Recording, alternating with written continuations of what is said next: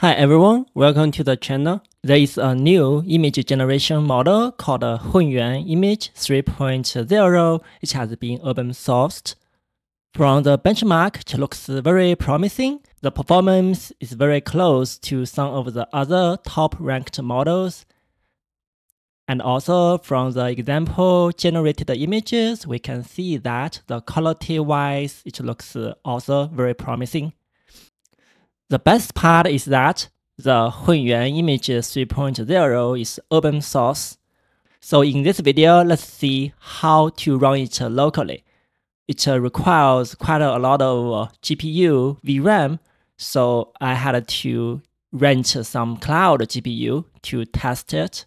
This is the machine I rented, so this is a Linux machine. It has 3 NVIDIA H100 GPUs. Total amount of available VRAM is 3 times 80 gigabytes per GPU, so that's 240 gigabytes. For the installation, just follow the GitHub repo. It's quite straightforward. Run it line by line on the command line, so you can install all the dependencies. There is also a gradient-based demo included, so that way you can make it interactive. This is how it looks for the user interface. It's a chat-based interface. You can enter your prompt into the chat box and then send it to the model to generate your image. Let's give it a try. I will enter my image prompt into the chat box, click the submit button, so that way the model will able to process it. And on the right side, we see that there is a progressing bar on the terminal, and on the bottom part, there is the monitoring for the GPU and the CPU.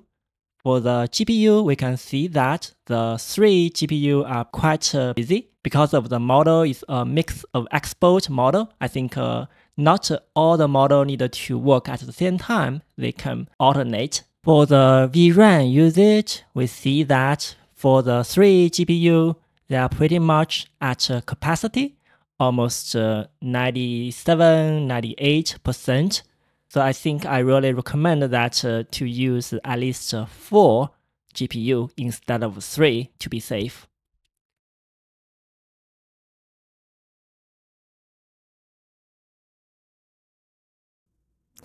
Alright, we see that it completes the generating.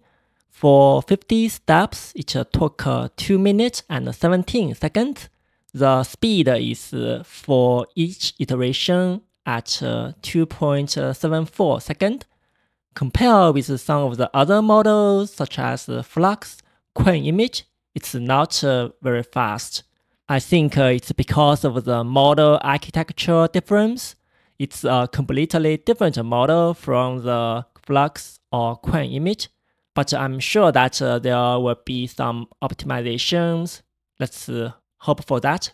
Next, I also want to show you some failed example. As I mentioned earlier, the VRAM usage for the 3 GPUs are almost at capacity. Indeed, in this case, when it completes the 50 steps, it showed the auto memory error. So for this reason, I really recommend that to use at least 4 GPU. To sum up, I think it's pretty straightforward to running the model locally, given that you have sufficient hardware. And make sure that you use at least 4 GPU for that. Thank you for watching. Please give it a thumb up and share it. Please subscribe to the channel for future content. Thank you for your support. Goodbye.